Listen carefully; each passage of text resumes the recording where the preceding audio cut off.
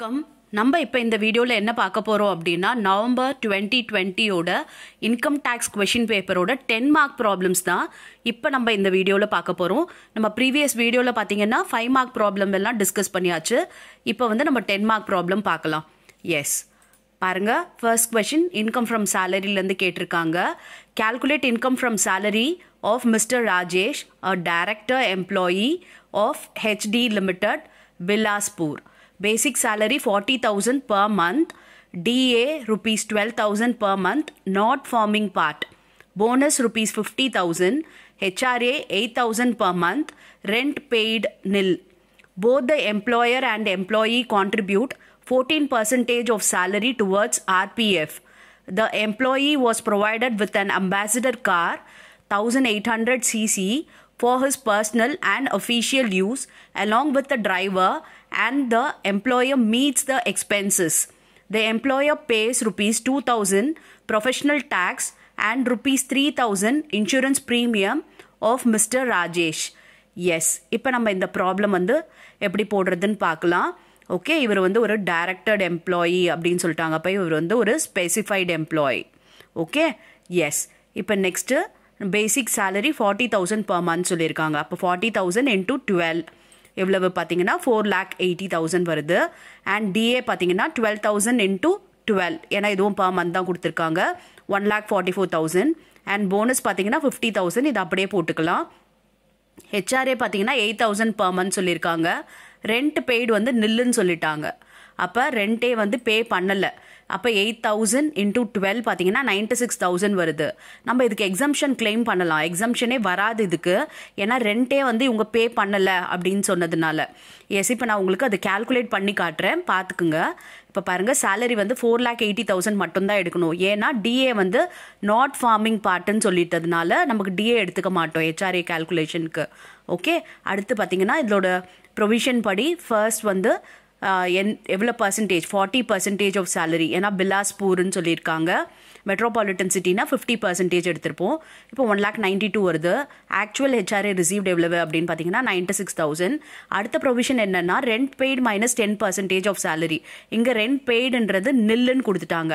அப்போ 0 மைனஸ் நமக்கு 10% of salary 48,000 போட்டோன்னா மைனஸில் வரும்.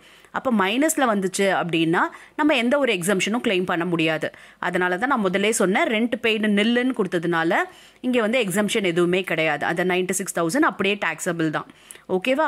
அடுத்து பாருங்கள், எம்ப்ளாயர் வந்து கான்ட்ரிபியூட் பண்ணியிருக்காங்க. போத் எம்ப்ளாயர் அண்ட் எம்ப்ளாயி ரெண்டு பேருமே கான்ட்ரிபியூட் பண்ணியிருக்காங்க. ஆனால் இங்கே வந்து நம்ம ஆர்பிஎஃப் எம்ப்ளாயரோட கான்ட்ரிபியூஷன் தான் போடுவோம். 14% ஆஃப் சேலரின்னு சொல்லியிருக்காங்க. அதுவும் பார்த்தீங்கன்னா நமக்கு வந்து பேசிக் எடுப்போம், டிஏ என்டர்ஸாக இருந்தால் எடுப்போம், கமிஷன் இருந்தால் எடுப்போம். ஓகே, ஆனால் இங்கே பார்த்தீங்கன்னா வெறும் பேசிக் மட்டும்தான். அப்போ 4,80,000 நம்ம 14% எடுக்க வேண்டியது தான். ஓகேவா? எஸ், பாருங்கள், 4,80,000 into 14%, 67,200. இதில் வந்து நமக்கு எக்ஸம்ஷன் இருக்குது. எவ்வளவு அப்படின்னு பார்த்தீங்கன்னா 12% இல்லையா? அப்போ இந்த 12% இதுலேருந்து கண்டுபிடிப்போம்னா இந்த 4,80,000 தான். அப்போ கண்டுபிடிச்சோன்னா 57,600 வருது. So balance 9,600 is taxable. ஓகேவா? எஸ், எம்ப்ளாயரோட கான்ட்ரிபியூஷனில் எக்ஸம்ஷனோட நம்ம போட்டிருக்கோம். அடுத்து பாருங்கள், எம்ப்ளாய்க்கு வந்து கார் ப்ரொவைட் பண்ணுறாங்க. அந்த கார் பார்த்தீங்கன்னா 1800 cc. அப்போ இது பெரிய கார். ஓகே, அப்போ இதுக்கு எவ்வளவு அப்படின்னு பார்த்தீங்கன்னா, அண்ட் இந்த காரை used for both official and personal ரெண்டு பர்பஸ்க்காகவுமே யூஸ் பண்ணுறாங்க. அப்போ இதுக்கு மந்த்லி 2,400. ஓகேவா? பாருங்க, அப்போ 28,800 வருது. அதுக்கப்புறம் அலாங் வித் டிரைவர்னு கொடுத்துட்டாங்க. அப்போ டிரைவருக்கு ஒரு 900. ஓகே, வெறும் கார் மட்டும் கொடுத்துருந்தாங்கன்னா 2,400 into 12 போட்டிருப்போம். இது along with driver and employer meets the expenses அப்படின்லாம் சொன்னதுனால நம்ம வந்து டிரைவருக்கு ஒரு 900. ஓகே, அப்போ 900 into 12 போட்டோம்னா 10,800 வருது. மொத்தம் பார்த்தீங்கன்னா 39,600 வருது. ஓகே, அப்புறம் எம்ப்ளாயர் வந்து ப்ரொஃபஷனல் டேக்ஸ் பே பண்ணுறாரு இல்லையா? அப்போ நம்ம இது இன்கமாக தான் எடுத்துக்கணும். Professional tax paid by employer. அதுக்கப்புறம் இன்சூரன்ஸ் ப்ரீமியம் வந்து பே பண்ணுறாரு. அதுவும் வந்து எம்ப்ளாயர் கொடுக்கறதுனால நம்ம எடுத்துக்கிறோம். அதாவது எம்ப்ளாயர் என்னெல்லாம் கொடுக்குறாரோ அது எல்லாமே பார்த்தீங்கன்னா இட் இஸ் சேலரி இன்கமாக தான் நம்ம கன்சிடர் பண்ணணும். ஓகேவா? எம்ப்ளாயர் கொடுக்குற மொத்தமும் வரணும். எம்ப்ளாயர்கிட்ட இருந்து இல்லாமல் வேற யார்கிட்ட இருந்து வந்துச்சு அப்படின்னா நமக்கு சேலரி இன்கம்ல வராது. சேலரி இன்கம்ன்றது எதெல்லாம் வரும்னா எம்ப்ளாயர் எம்ப்ளாயி ரிலேஷன்ஷிப் இருந்து எம்ப்ளாயர் என்னென்னலாம் கொடுக்குறாரோ அதெல்லாம் சேலரி இன்கம்ல நமக்கு அக்கௌண்டபிள் நார்மல் தான். ஓகேவா, இது எல்லாமே போட்டாச்சு. ஸோ இது எல்லாத்தையும் ஆட் பண்ணலாம். நமக்கு கிடைக்க போகிறது கிராஸ் சேலரி 8,24,200. அப்போ இதுலேருந்து நம்ம என்ன ஸ்டாண்டர்ட் டிடக்ஷன் இருக்கு இல்லையா 50,000 அதை மைனஸ் பண்ணுவோம்.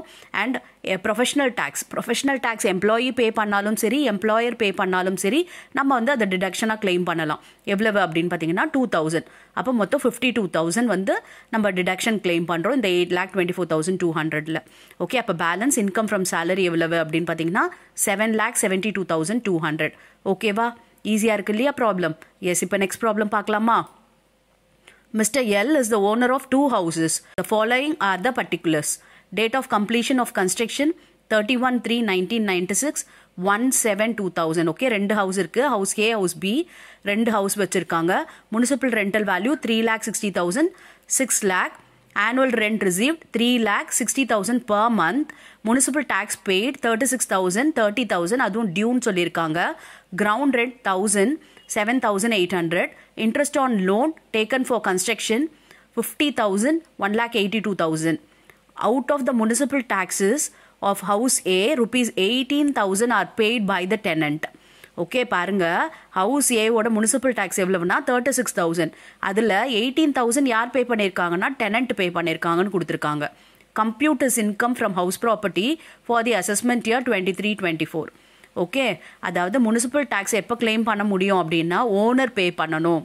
ஓகேவா, பெய்டு தான் நம்ம கிளைம் பண்ண முடியும். இதில் பாருங்க டியூ இருக்கு, அப்போ இதுவும் நம்மளால கிளைம் பண்ண முடியாது. சரியா, அதாவது முனிசிபல் டேக்ஸ் வந்து paid by the owner of the house property and paid during the year. Previous municipal tax பே பண்ணாலும் சரி ஃபியூச்சரில் இருக்கிறத பே பண்ணாலும் சரி மொத்தத்தில் பே பண்ணாதான் எடுக்க முடியுமே தவிர டியூ இருந்தால் எடுக்கக்கூடாது. ஓகேவா, எஸ். அண்ட் இந்த ஹவுஸ் கன்ஸ்ட்ரக்ஷன் கம்ப்ளீஷன் எப்போ பாருங்க 96லையும் இது 2000லையும்.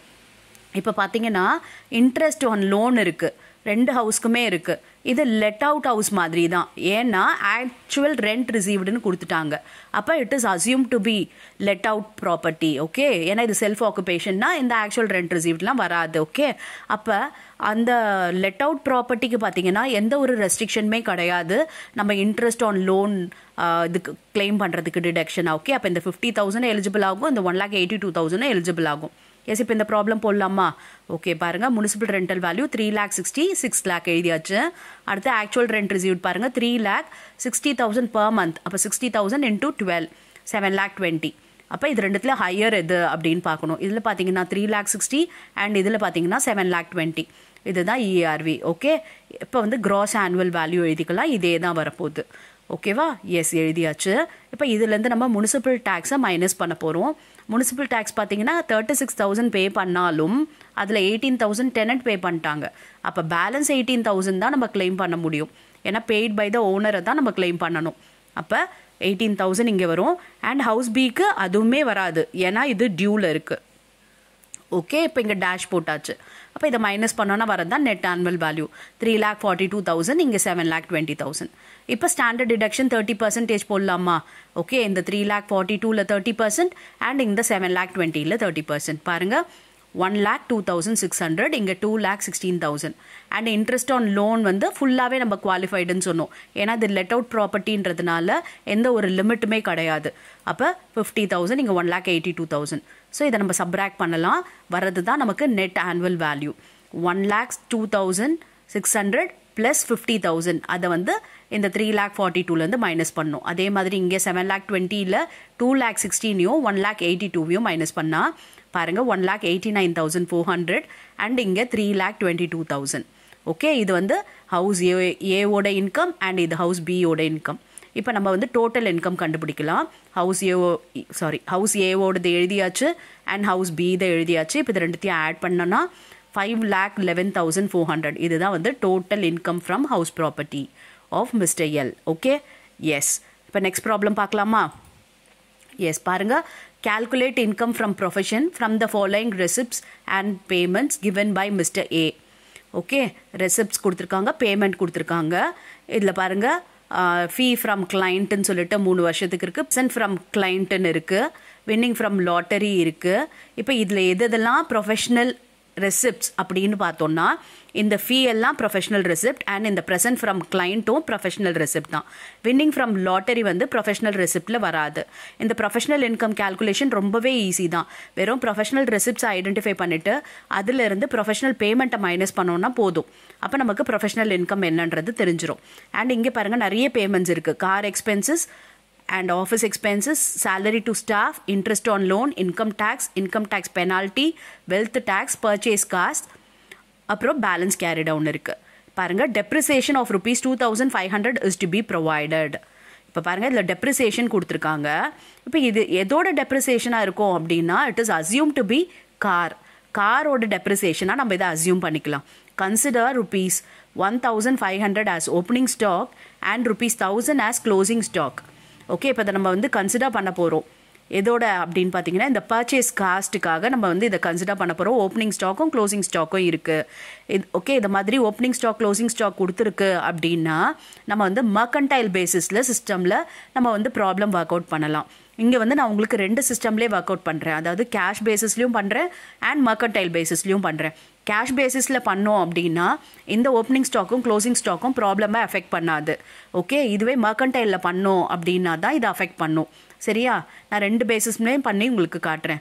Car is 60% used for official purpose. Car பார்த்தீங்கன்னா அஃபீஷியல் பர்பஸ்க்கு 60% தான் யூஸ் பண்ணுறாங்க. Income from other sources ₹30,000. S, இப்போ இதை போடலாமா? ஓகே, பாருங்கள் கேஷ் பேசிஸில் முதல்ல போடுறேன், அதுக்கப்புறம் மர்கன்டைல் பேசிஸில் போடுறேன். இப்போ முதல்ல ப்ரொஃபஷனல் ரெசிப்ட்ஸில் பார்த்தீங்கன்னா இந்த ஃபீ எல்லாம் எழுதிக்கலாம். ப்ரொஃபஷனல் ரெசிப்ட்ஸில் ஃபீ ஃப்ரம் கிளைண்ட் 3 வருஷத்துக்கான ஃபீயுமே எழுதிக்கலாம். ஓகே, 25,000, அடுத்து 30,000, அடுத்து 32,000, மொத்தம் பார்த்தீங்கன்னா 87,000 ஃபீ ஃப்ரம் கிளைண்ட். அதுக்கப்புறம் ப்ரெசன்ட் ஃப்ரம் கிளைண்ட் வரும்னு சொன்னேன் இல்லையா, 20,000 எழுதியாச்சு. ஓகேவா, இவ்வளோ தான் இன்கம். அப்போ இதெல்லாத்தையும் ஆட் பண்ணிக்கலாம். 1,07,000 வந்துருச்சு. இப்போ நெக்ஸ்ட்டு பார்த்தீங்கன்னா எக்ஸ்பெண்டிச்சர் எல்லாத்தையும் மைனஸ் பண்ண போகிறோம். கார் எக்ஸ்பென்சஸில் 60% தான் அஃபீஷியல் பர்பஸ். ஓகேவா, ப்ரொஃபஷனுக்காக யூஸ் பண்ணுறது 60%. அப்போ 60% தான் நம்ம சப்ராக்ட் பண்ணணும். ஓகே, ப்ரொஃபஷனல் பேமெண்ட்டில் 24,000 into 60% 14,400 தான் வரும். அதுக்கப்புறம் ஆஃபீஸ் எக்ஸ்பென்சஸ்ன்றது ப்ரொஃபஷனல் எக்ஸ்பெண்டிச்சர் தான் 6,000. சேலரி டு ஸ்டாஃபும் வந்து ப்ரொஃபஷனல்து தான் 7,000. இன்ட்ரெஸ்ட் ஆன் லோன் பார்த்தீங்கன்னா இங்கே எதுவுமே கொடுக்கல. அதாவது ப்ரொஃபஷனுக்காக லோன் வாங்கினாரா இல்லையா, பர்சனலுக்காக வாங்கினாரான்றது கொடுக்கல. அதனால நம்ம என்ன assume பண்ணிக்கிறோன்னா it is for personal. Okay, பர்சனலுக்காக loan வாங்கியிருக்காருன்னு சொல்லிட்டு அசியூம் பண்ணிவிட்டு இதை வந்து நம்ம எக்ஸ்பெண்டிச்சராக காட்ட வேண்டாம். ஓகே, அப்புறம் இன்கம் டேக்ஸ் வராது. அதுக்கப்புறம் இன்கம் டேக்ஸ் பெனால்ட்டி வராது. வெல்த் டேக்ஸும் வராது. பர்ச்சேஸ் காஸ்ட்டு வரும். அதை 5,000 அப்படியே போட்டுக்கலாம். ஓகே, இப்போ கேஷ் பேசிஸ்னால் பாருங்கள் இந்த பர்ச்சேஸ் காஸ்ட்டை அப்படியே போடுறோம். ஓகே, அடுத்து என்ன இருக்குது, டெப்ரிசியேஷன் கொடுத்துருக்காங்க இல்லையா 2,500. இதை நான் என்ன சொன்னேன் உங்களுக்கு அப்படின்னு பார்த்தீங்கன்னா காருக்கான டெப்ரிசியேஷன் அப்படின்னு சொல்லிட்டு அசியூம் பண்ணி 60% தான் அஃபிஷியல் பர்பஸ் இல்லையா. அப்போ இந்த டெப்ரிசியேஷன்லேயும் 60% தான் நம்ம மைனஸ் பண்ணணும். பாருங்க 2,500 into 60% போட்டோம்னா 1,500 வருது. அப்போ மொத்த பேமெண்ட்ஸ் என்னென்ன அப்படின்னு பார்த்தீங்கன்னா 33,900. அப்போ 1,07,000ல் 33,900 போயிடுச்சுன்னா பேலன்ஸ் பாருங்க 73,100. இதுதான் ப்ரொஃபஷனல் இன்கம். ஓகே, எஸ், இப்போ புரிஞ்சுதா உங்களுக்கு? இப்போ இது கேஷ் பேசிஸில் இந்த ஓப்பனிங் ஸ்டாக் க்ளோசிங் ஸ்டாக்கு கன்சிடரே பண்ணல பாருங்க. இப்போ நான் வந்து மர்கன்டைல் சிஸ்டமில் பண்ணுறேன். அப்படியே இந்த சேலரி டு ஸ்டாஃப் வரைக்கும் அதே தான் வரப்போகுது. அது அப்படியே எழுதிக்கலாம். பாருங்கள் எழுதியாச்சு. இப்போ நெக்ஸ்ட்டு இந்த பர்ச்சேஸ் காஸ்ட் போடுறோம் இல்லையா, அது என்ன போடணுன்னா காஸ்ட் ஆஃப் கூட்ஸ் சோல்டுன்னு போடணும். ஓகே, அது என்னவா போட போகிறோம்னா 5,000 பர்ச்சேஸ் இருக்கு இல்லையா, ஓப்பனிங் ஸ்டாக்கோட இந்த பர்ச்சேஸை ஆட் பண்ணணும், க்ளோசிங் ஸ்டாக்கை மைனஸ் பண்ணணும். அப்போ ஓப்பனிங் எவ்வளவு 1,500 ப்ளஸ் 5,000 மைனஸ் க்ளோசிங் ஸ்டாக் 1,000. பாருங்கள் 1,500 ப்ளஸ் 5,000 மைனஸ் 1,000 எவ்வளோ வருது 5,500. புரிஞ்சுச்சா? காஸ்ட் ஆஃப் கூட்ஸ் சோல்டுன்னு போடணும். ஏன்னா இது மர்கன்டைல் பேசிஸில் நம்ம போடுறோம் அப்படின்னா. இங்கே வந்து நமக்கு ப்ராப்ளமில் கொடுக்கணும். ஆக்சுவலி கேஷ் பேசிஸில் ஒர்க் அவுட் பண்ணுங்கள், மர்கன்டைல் சிஸ்டமில் போடுங்கன்ட்டு. இதில் கொடுக்காததுனால நான் 2 மெத்தட்லையுமே உங்களுக்கு போட்டு காட்டுறேன். Okay, S. இப்போ நெக்ஸ்ட்டு டெப்ரிசியேஷன் அதே தான் 60%. அது போட்டோன்னா 34,400 வருது. இது எல்லாத்தையும் பேமெண்ட் எல்லாம் ஆட் பண்ணணும்.